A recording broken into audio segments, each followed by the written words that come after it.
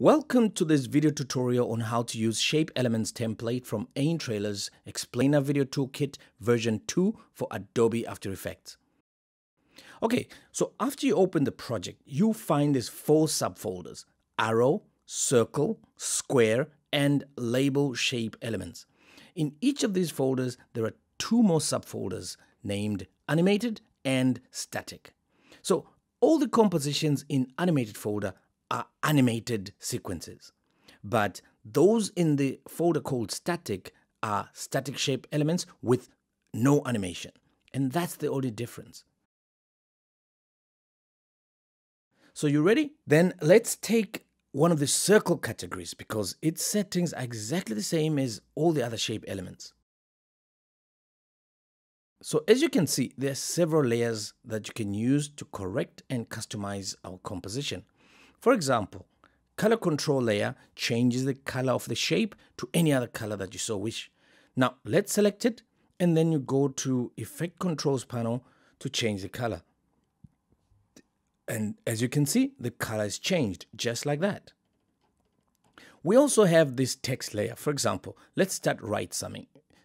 Simply double click on the layer and then you start typing your new piece of text.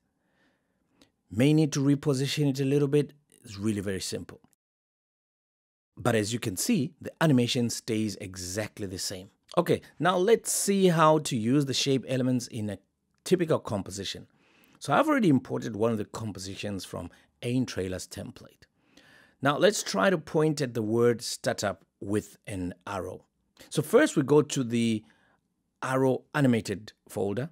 Then, we simply choose the arrow that we like the most. I like this one, so I'm simply going to drag this shape element on top of this composition. Now you can change things like the rotation and maybe even the size of this arrow.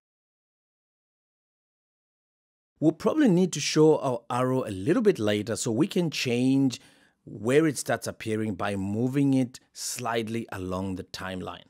So as I've shown you before, you can also change the color of the arrow to match the look and feel of your composition.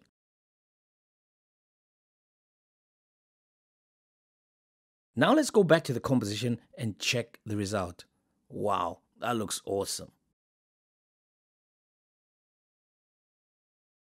So this video guide for this section is over. Thanks for watching. Please don't forget to subscribe to our channel for all the latest updates on new products and offers.